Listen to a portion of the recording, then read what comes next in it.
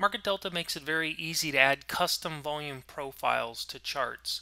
To do so, you will use the Profile Area Pointer tool.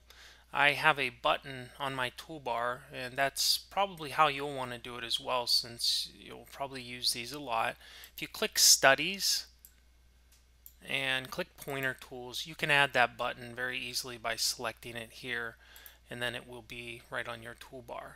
Alternatively, if you do not want to add the button, right click on the chart and you can always say Pointer Tools and choose Profile Area, and that's how you can add it. So let's go ahead and add one, and I'm going to select from here, single left click, and I'm going to drag it over to the current. So it's going to basically create a profile of all those. And let's just do from here to just do it here. I'm just choosing a random area. Okay, so and I'm going to right click to, or I'm sorry, hit escape. Now if it does not fill anything in, it may be the settings. Now, one thing you can do, if you click the profile, you'll see a box showing the left and right. If you click, I found that it'll fill in, and you can contact tech support if that continues. I know they can get that corrected. On mine, I haven't done that yet.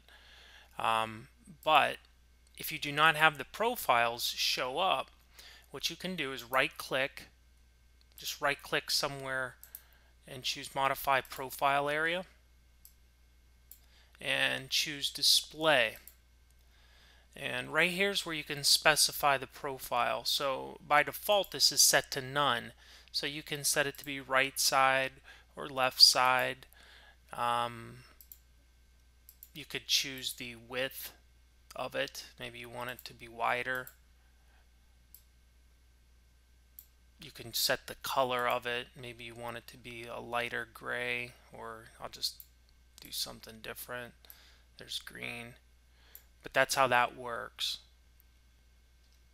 Then once you get it set, I usually tell everybody click Set as Defaults, so that next time you add the profile, it'll have those settings and colors that you would like.